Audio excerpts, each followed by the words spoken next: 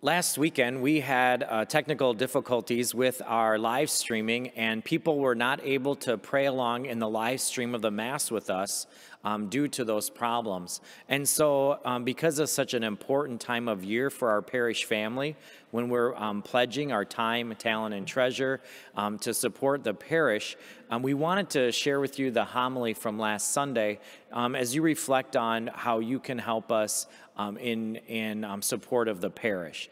And so really last Sunday's gospel about the widow's mite, giving all she had into the collection at the temple, really is an invitation to all of us to generosity. And Jesus uses this common scene in the gospel of people bringing their offering forward to invite us to be more generous. As he was observing the scene with his disciples, they saw that many rich people came forward and put in a large sum. Then a poor widow came and put in her last 2 coins, giving all she had.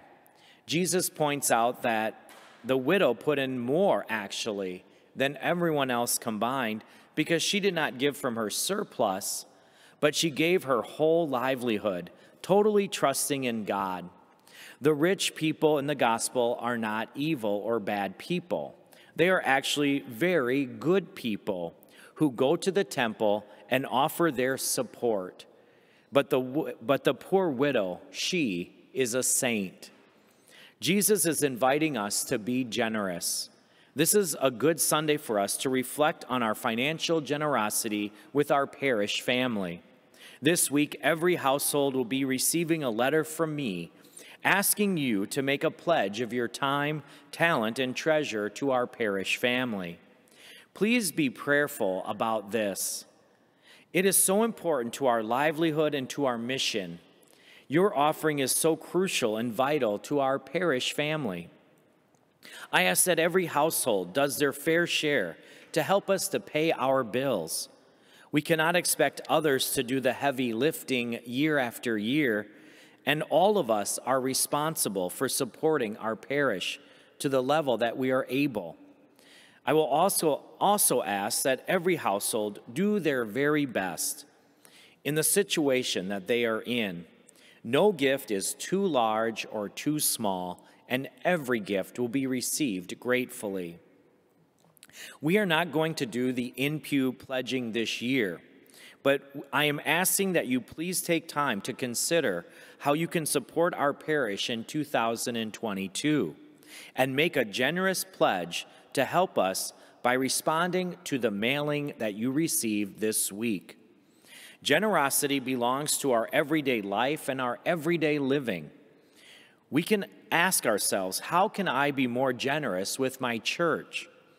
How can I be more generous with the poor? How can I be more generous with those in need? How can I help? But some people have said, you know, Father, you ask too much of us. You're always asking for money. And it's part of my job, actually, part of my role as pastor to do this. But I hope that people don't think of my asking as a burden, but rather just an invitation to generosity. And I'm sure that you have at least some coins left over to share. Consider even the little things that we can do. I knew a priest, for example, who had 40 pairs of shoes. And maybe if we have a lot of one item, we could share that with St. Vincent de Paul or share that with someone else who is in need. Think of the many ways that you can be generous. This is just one way of giving and sharing what we have. Can you make a truly sacrificial offering or an offering that is a sacrifice for you?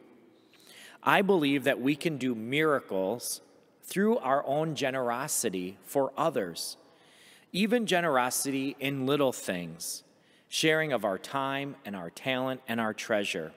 But sometimes we are afraid to share and we are afraid to give, afraid to be generous.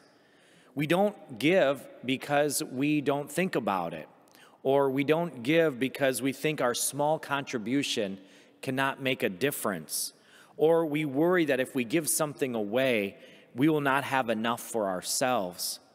But the gospel makes us to reflect today, how can I be more generous? God cannot be outdone in his generosity, and St. Paul describes this in his second letter to the Corinthians. He says, whoever sows sparingly will also reap sparingly, and whoever sows generously will also reap generously. Each of you, he explains, should give what you have decided in your heart to give, not reluctantly or under compulsion, for God loves a cheerful giver. And God is able to bless you abundantly, so that in all things, at all times, having all that you need, you will abound in every good work. Being generous expands our hearts, and it changes the lives of others for the better. When we are generous, we create a space where we can enter, where all can enter, and be loved and be cared for. The widow teaches us how to be generous, but she also teaches us how to be true disciples of Jesus, giving our whole lives to Christ. A few Sundays ago, we heard Jesus teaching us about the great commandments, to love God with all our being and to love our neighbor. The widow shows us how to do this in our gospel today, loving God with her whole heart, her whole mind, her whole soul, her whole being. And this is an inspiration to us, how she trusted in God and gave her whole livelihood. And in a couple of months after Christmas, on December 27th, I have a great opportunity to travel to Nigeria with Father Lawrence Operaji to celebrate a Mass of Thanksgiving with his family and all of his friends in his hometown in Nigeria. One thing that Father Lawrence explained to me is that Mass in Nigeria doesn't take 1 hour. Mass takes about 3 hours, and it's a very long time to be in church. And I asked him, what are we going to be doing during this Mass of Thanksgiving? What are we going to be doing that is going to take 3 hours? And he said that one of the things that happens during the Mass is that everybody brings up their own gift separately to the altar during the offertory time. And while the people are coming forward, they are doing a lot of drumming, and that everyone presents their offering to God by doing a dance as they come forward down the aisle and into the sanctuary. And so I'm going to be working on my dance moves, so when I get to Nigeria, I'll be able to make an offering just like everyone else. And this is the image I have of us as we make our pledge this week for the parish and for supporting the parish, to give cheerfully and generously and happily, to bring that gift forward of our time and our talent and our treasure, and being true disciples of giving our lives to Christ. And so love just loves. God loves us, and we love God and others. And this is where our generosity comes from.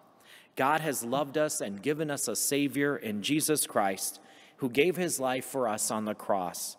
We respond to this great love by loving God in return, by giving our lives to God.